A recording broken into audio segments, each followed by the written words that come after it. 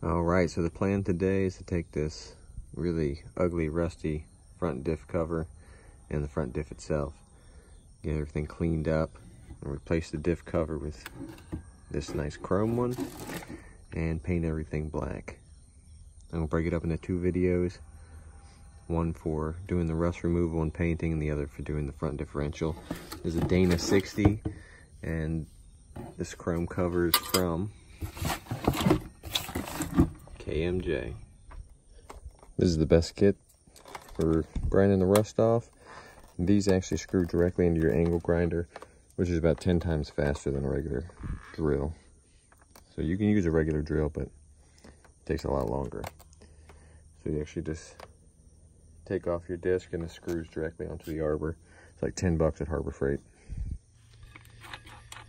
You just unscrew this.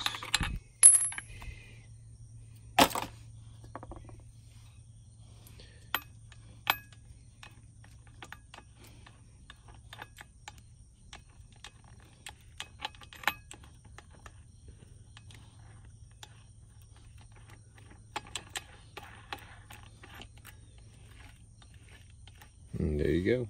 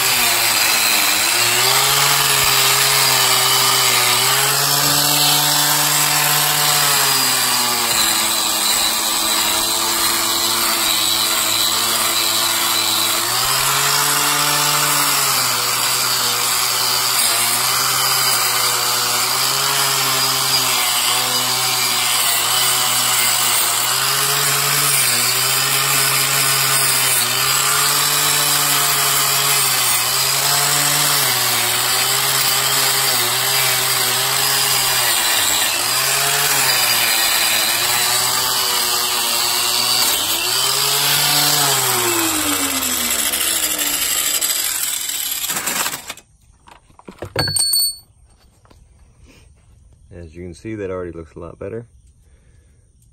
I'll do it to the rest, but spare you the video time and come back when it's done. I did forget to mention, you definitely want to do this before you try to take the differential off. You don't want to be getting rust shavings inside of there, number one. Number two, if you put the new cover on, there's a good chance you'd scratch it all up when you're doing the axle itself. Boy, that is so much better. Look how good the axle looks. Taking the rust off. Now, I'm still going to use the hand scraper here to hit some more stuff, and then I'll paint it. I have tried a lot of different types of paint over the years. This is absolutely the best that I've ever used. Use Rust-Oleum Professional. Use the primer first. Then use the high performance enamel.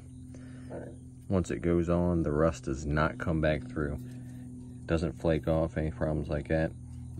I actually used it on an area that I didn't even prep by grinding all the rust off, and that was about a year ago, and it still has not shown any rust through. So, Rust-Oleum Professional high performance enamel.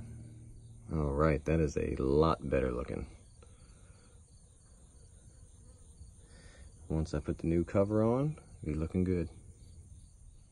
So we're all done with the painting. I think it came out looking pretty good.